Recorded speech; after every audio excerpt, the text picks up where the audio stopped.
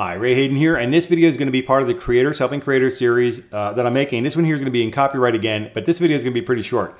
This one here is going to go between the differences of a copyright strike and a content ID claim. They're very simple, but they can be very confusing if you don't understand what they are. But this is a short video and it'll make it really, really clear very quickly. A copyright strike is a strike.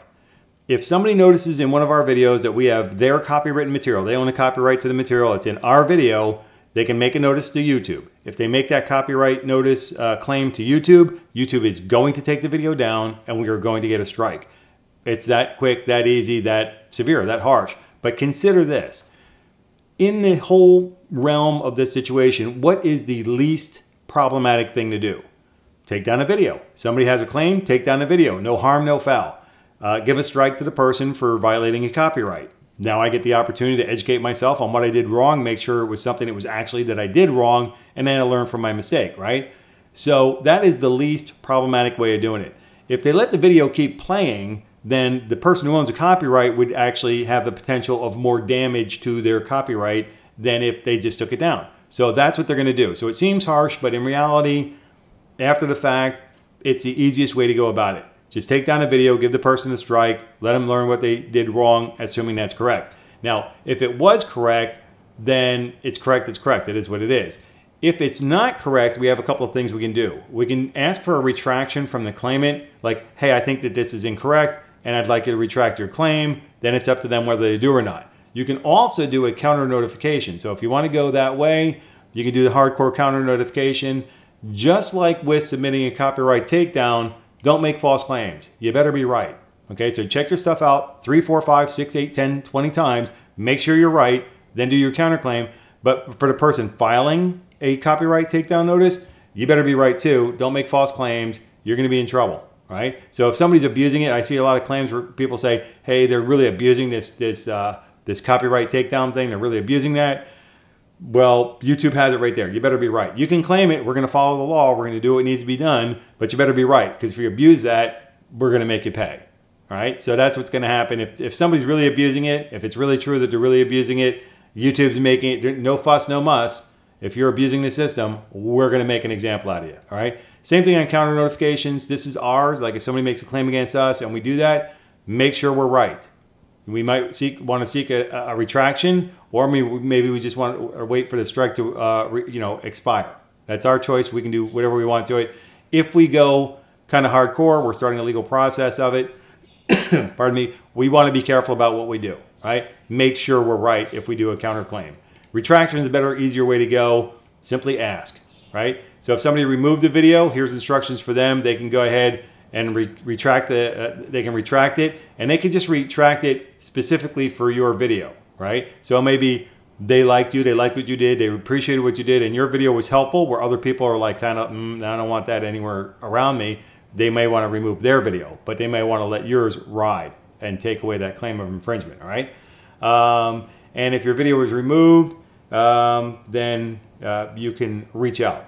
So you reach out to the copyright owner directly and see if you can find a way to come to terms on what that's all about. Now, one of the things I found out here, it has to do with music videos, and this actually showed up in the other video where I was talking about trying to use video in music in our videos, right? Some of the video you go to, hey, there's some famous people out there will let you use their music in your video. However, there's different rules for different types of videos. The kind of videos I make, highly unlikely that I'll be able to use their video and still their music in my video and still monetize my video. What's going to happen here is I would have to make a video that is not monetized and then do the attribution for it, but I could never monetize my video, right? In other cases, maybe I had a good voice. I do not, but if I had a good voice, I could do a music video, do a cover musical performance of somebody else's copyrighted material. I do the attribution, and they may participate in sharing of advertising revenue with the person. Now, they may have that already built into their agreement with YouTube. All you have to do is go to this section right here, go to other features at this particular point, go down to audio library, should open up in a new tab, and look for the attributions required. Let's get so we can find one. And let's just say we want to go here and check it out. There. So include this attribution in it, and we can still do it. Now, there's other ones that are the policies here. And Here we go. Okay, so this Doctor's Red. Let's go down here to this Alone one from Marshmallow. Let's see if they got it. Okay, now it's eligible for revenue sharing.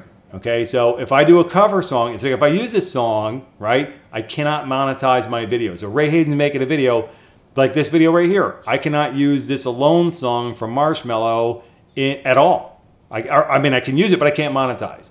I can make it viewable everywhere, but I can't monetize video. Now, if I'm singing the song Alone by Marshmallow, right? If I'm singing it and I'm doing a cover, I can monetize it and they're going to get a piece of the pie. But I can get a piece of the pie too. It's revenue sharing, okay?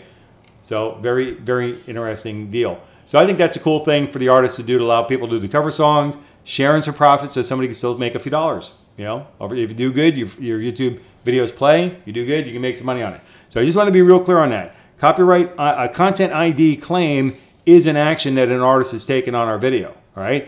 Maybe they're just tracking it, maybe they're going to do some revenue sharing, maybe they're going to monetize the video for their own behalf, any one of a number of different things, all right?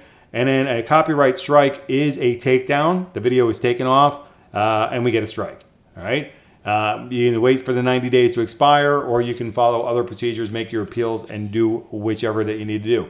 If you're going to go the hardcore way of trying to do an appeal and things like that, the advice I would have, and it's not legal advice, I'm not allowed to give anybody legal advice anywhere, okay? So, but the fact of the matter, me as a creator, as a person who may one day get hit with a copyright strike, highly doubtful, but if I did, I would suggest trying to negotiate a fair way around it, or if it's something that was an accidental thing, happened just one time, in all honesty, the easiest thing to do is just wait for the 90 days to expire, right? And if you get hit with another strike, then you're going to need to do some negotiation with somebody to get one of those strikes removed as fast as you can, all right? So with that, that's going to wrap this one up. Don't forget to give me a thumbs up on this video. Make a comment below. Let me know. Share your insights with other people, creators helping creators. And by all means, please, if you have not already, please subscribe to the channel. I greatly appreciate it. Until I catch you in the next one, take care and be well.